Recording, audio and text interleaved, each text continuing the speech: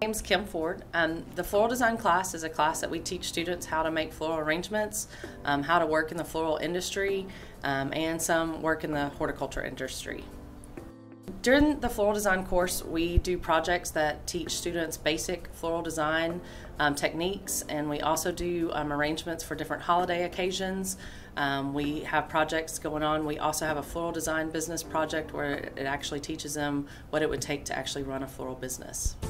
A typical day in floral design is if we're making an arrangement that day, students come in, get their supplies, I do a demonstration of the arrangement, and then they start with their fresh flowers and foliage and start making their arrangement, and we go through the process and make sure that they follow the instructions I gave them.